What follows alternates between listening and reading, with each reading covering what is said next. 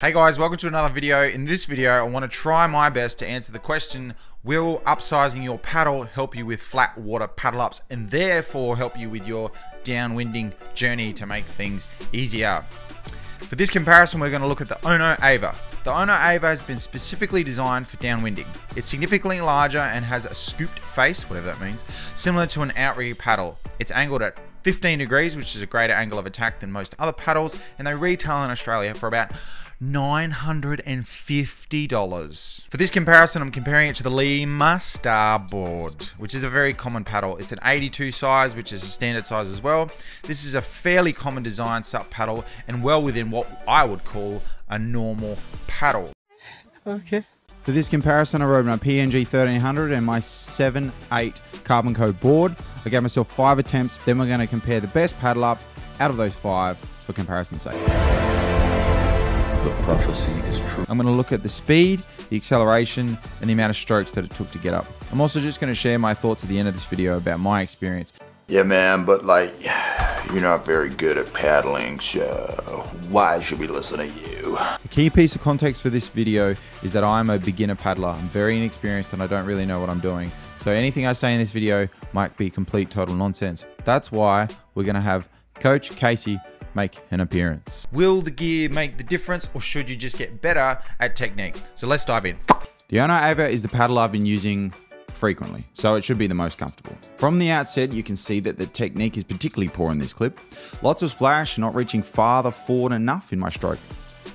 This demonstrates quite nicely how the Ono Ava actually rewards poor paddle technique. The blade angle has a lot to do with this, and I'll discuss this shortly.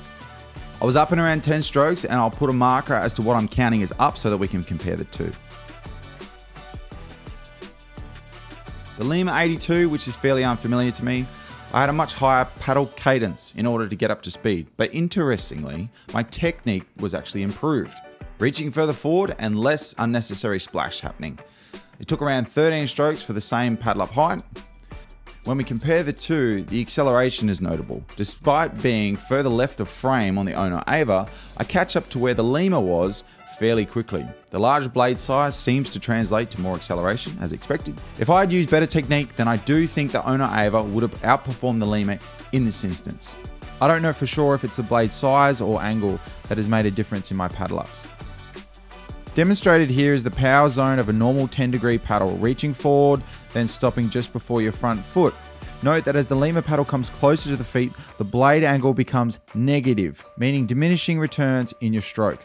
Most beginners like me will paddle well past their feet, which is extremely inefficient. Note here as I paddle in the pool, the majority of my stroke is in front of me, recovering well before my feet for the next stroke.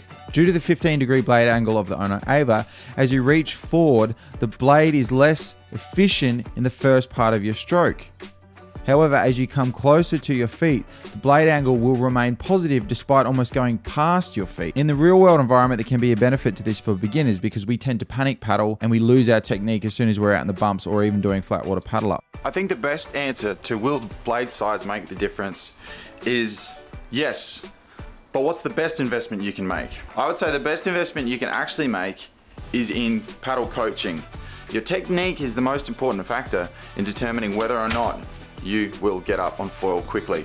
And then obviously when you're in the bumps, it's about timing and many other things. Let's see what the man himself, Mr. James Casey, has to say about blade design and how it translates to paddle pop-up technique success. I think the biggest variable is the thing that's going to help you most isn't the blade angle, it's the size of the blade. I'm going to ignore your question about what angle is perfect and I say just anything's going to work because you can get used to that. Your power phase is the same, whether it's closer or further away from your body, but the size of the blade is going to make more difference. The blade angle is just part of the story of the Ono Ava, and I think it may be masked by the size. Bigger blade size means you don't have to take as many strokes for the amount of speed you're getting. You can do a lower cadence, which then allows you to basically have better technique, because as soon as we speed something up that we're not very good at, we get really bad at it. As I said, I haven't tested it, but my theory would be that with a 10-degree paddle, I reach forward and I really think about sort of reaching out. So my top hand is close to my head and my bottom hand is reached out further. If I reach too far with the Ono Ava, the angle of entry of the blade could be inefficient at 15 degrees from a standing up. I don't know that because I haven't tried it, but that's the risk. The benefit of it is I don't have to reach as far and I can paddle behind me and still be getting a good amount of thrust forwards, because I talk about 3 different stages of the paddle technique. There's when your paddle goes in, you want it to be a positive angle because it allows you to go forward and up. And then as you continue through, you've got neutral. When your blade is neutral, it propels you forward. And when your paddle is towards the end of your stroke, it pushes you forward and down. And the beauty of the Ono Ava is I don't have to reach far and I've got that positive angle closer to my body, the neutral angle behind my body, and the negative angle is less as I go further behind my body than it would be for a 10-degree paddle. I floated a theory with James that the Ono Ava actually makes you use much smaller muscle groups in your stroke because it's closer to your body, so you don't actually use your hips as much as you would with, say, a 10-degree paddle. More about like with the Lima, your paddle stroke has to be further out in front of you, or with the Ono Ava, your stroke has to be, or the catch has to be closer. Yep. Which is why for a beginner, if you're just going to go all in on a paddle and your technique sucks, you'll probably get more return from the Ono Ava because it's a bigger blade and because you're not going to have a good reach with a positive angle at the start anyway. You're going to be paddling mostly behind you. So that's where the Ono Ava helps you. To wrap up this video, I want to be open and frank that this is a massive oversimplification of 2 different pieces of equipment. There are other things that you should consider, like shaft stiffness, the blade type, blade height, all those sort of things. But for the sake of this, I don't want to get stuck in the weeds. I'll share with you my final thoughts on the experience that I had rather than the video comparison. I would say that the Ono Ava is a good choice for downwind paddlers, especially heavier downwind paddlers like me. But if you have a paddle already, I would say don't go and buy a new one. That's what I did, and I don't think I've been rewarded. It cost me $1,000 and I didn't get a $1,000 return.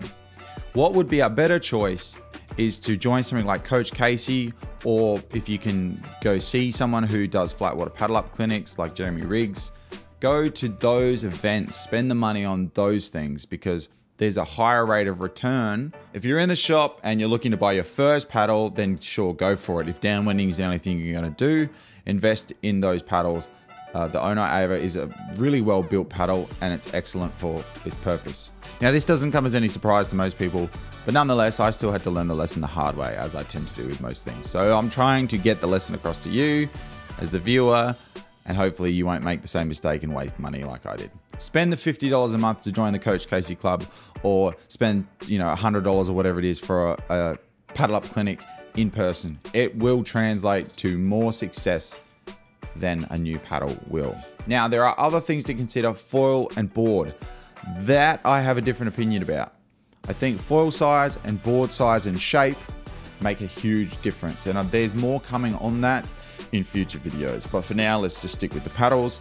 To answer the premise of this video, does a bigger paddle help beginners? The answer is yes and no. It does help, but in the long run, you'll be better off using the paddle you have and just getting better at your technique. In the short term, you will see some gains, but your paddle technique is the most important thing you can invest in. Thanks for watching, guys. I hope this video was interesting and entertaining. That's all I aim to do. I know nothing about foiling. I just aim to please. Is that a good outro? My reflection has been that you said it the other day. You said people would buy, like, they'll spend $500 on a foil, but they won't spend $50 on some training. And that's the sentiment I want this video to sort of come away with. Like, spend $50 a month, even if it's only for 3 months, who cares? Yeah. Like, and make an investment. You can get more gain out of a clinic or online coaching, or even a Zoom call with me or Jeremy Riggs or someone else who's coaching, and you're going to get way more value out of gear you already have. There isn't a magic bullet. There's no silver bullet to make you all of a sudden flat water paddle up or link waves or do wing tips out turns. You love wing tip out turns. Yeah. I'm gonna make a video called "The Case for Wingtip Breaches." Yeah, and a day against them. Yeah, because you've only got 3 seconds of downhill. So if you can take 6 strokes on the Lima, but only 3 on the Ono Ava, that's where the disadvantage is. Yeah. So it's, if I can paddle faster with the smaller blade, it will at the very least even out the slower strokes of the bigger blade,